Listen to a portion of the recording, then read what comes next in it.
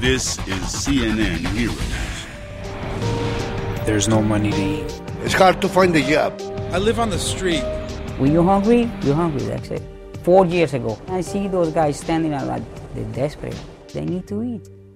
My name is Jorge Munoz, and every night I bring food to the hungry of Queens, New York. I'm born in Colombia, but I'm a citizen right now. I'm a school bus driver. When I come back around 5:15, my second job started. Prepare the milk, pack them up. It's like a family project, 7 days a week. I go to St. Corners every night around 9:30. They're waiting for me. ¿Cómo ha estado? ¿Bien? The economy is real bad right now. Day by day, the number increased. 2 months ago, it was 100, now it's jumped to 140. It's a lot. So he's awesome. I mean, they call him the Angel of Queens. It's through him that many of us are fed. In the beginning, it was just Spanish, but now I see different nationalities. I help anyone who needs to eat, just line up. ¿Qué más, hombre? ¿Cómo estás? ¿Qué ver, man? Listo. The best part is when you see this man. I want them to eat every night. For me, it's easy. Compare with them, I'm rich. Feel good. Tired, but good. Tell us about your hero at cnn.com/heroes.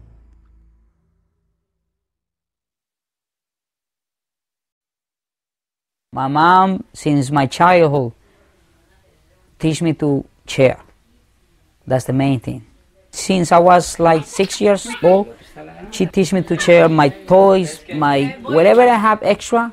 So that's when you see these guys and I have that food right there. I think for me it's easy. Maybe for other people not, but for my mom, my sister, and me, I think it's easiest way to help somebody.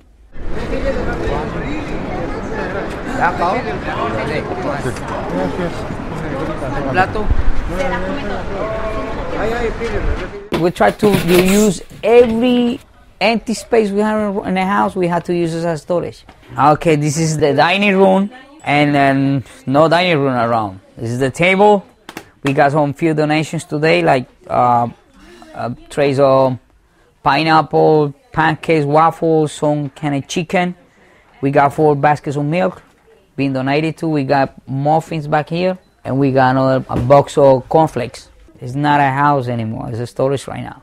For me, it's okay. My mom is the one, she always told me, George, I need my house back. But she's not, she's not complaining, she's happy.